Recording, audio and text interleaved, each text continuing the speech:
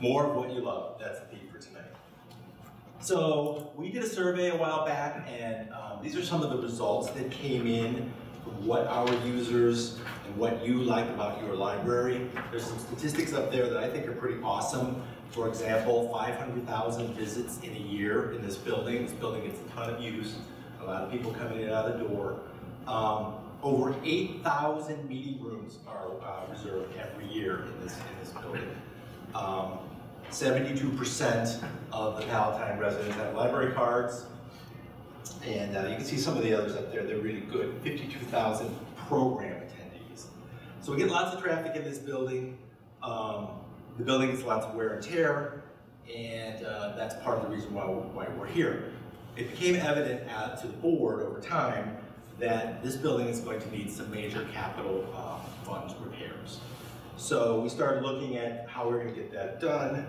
And one thing I want to add too is we're one of the lower funded libraries in the area too. So we've always kept a very tight budget. But the age and the use of this building have led us to the conclusion that we would have to seek additional funding. So we in December, we voted to place a limited rate increase on the ballot coming up on April 2nd of this year. The ballot measure will increase our limited rate, and if this is confusing to you, because it's confusing stuff, we're going to have some finance people up here to talk about it. Increase our limiting rate from 0.276 to 0.351. So that's an increase of 0.075.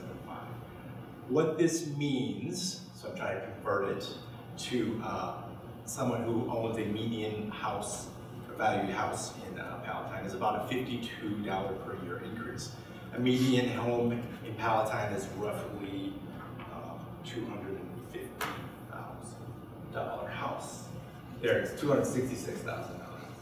So you can see a chart here which shows how this proposed increase would impact a homeowner in Palatine. So you can see some of the numbers. If you had a $100,000 house all the way up to $350,000. So a $350,000 market value house is $70 impact. So that was what we voted on in December, and it's on the ballot coming up in April 2nd, and that's what we're here to talk to you about today. This is the specific ballot language. It'll say this is what's going to be on the ballot. Shall the limiting rate under the property tax extension limitation law for the Palatine Public Library District, Cook County, Illinois, be increased by an additional amount equal to 0.075 above the limiting rate for the general library purposes for the levy year 2017 and be equal to 0.351% of the equalized assessed value of taxable property therein for the levy year 2019. So not a lot there, but that's how you have to write these. That's what it says. There's some sub-bullet points that you'll see. They're kind of explanatory. They'll also be on the ballot too. It tells you approximately how much the increase will be in funding for the library if this passed. So it'll go from 6.4 million to 8.2 million. The second bullet point deals with that. How much will it impact a home of a certain value? And then the last bullet point just says if it's passed, it will become effective. It'll become effective when they do the next property tax assessment. So that's sort of an overview of what we're here for today. You're going to have an opportunity to talk to the director of the library. I want to introduce the rest of the panel. So the director, Jeannie Dilger, is here. She will speak last. Next up will be Bob Lewis from PMA Securities. He'll talk about the financial plan that we did before we came to this conclusion. And you have Joe Huberty from Enberg Anderson, who's done some of the capital improvement plans that we have looked at going forward. So I want to say that the board reviewed with financial advisors a management plan to figure out how we could fund this library, your library, in the best possible way. We explored many different options, and this is the best we could come up with. So this is why we're here today, to answer your questions and to give you as much information as we can. Okay, so I'm Jeannie Dilger, I'm the Executive Director, and I get to wrap it up here by talking about how the money will be used. So in the ballot language that you saw earlier, there were some numbers, 6.4 million, 8.2 million, or whatever. Basically, bottom line is that our planners estimate that this will generate, if the referendum passes, it will generate 1.7 million per year. So in the first 6 years, that comes out to 10.2 million. The reason we use 6 years is when Joe and his team did that capital study, we saw that our major maintenance with the roof and the HVAC and all of that is in the next 6 years. That's the 5.8 million. So over half of it would go to those projects. But as Joe pointed out, if we're having to do some things, if we're having to update the lighting, if we're having to replace the worn carpeting, we could also do some interior renovation at the same time and save some money in the long run. And so the interior renovation, we put in about 2 million for in the next 6 years. That leaves 2.4 million for service improvements. So if the referendum passes, we will be able to do some service improvements based, again, on all of the feedback that we've heard from the community. The board did a community survey in 2016. In 2017 and 18, we worked on a strategic plan. We did some focus groups. And these are the kinds of things that we heard from the community. So we heard that people really want us to continue to keep the technology upgraded. When they come in, they want the Wi-Fi to work. They want to be able to do whatever they need to do for school projects. They want to be able to take classes to improve their skills, to search for jobs, those kinds of things. We hear over and over again that we need more collaborative spaces, meeting rooms, and study rooms in this community, that there's not enough places for groups to meet, not enough spaces for teams to get together and work on a project, so we hear that a lot.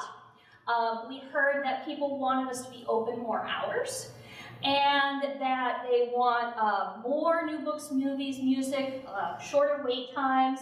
Downloadable content there is just a library word for ebooks and streaming movies and music, those kinds of things that are becoming more and more popular. And one of the things that we really heard is that the outreach that we're starting to do in terms of working with schools and daycares and the Chamber of Commerce is really valuable to people, and they want to see more of that.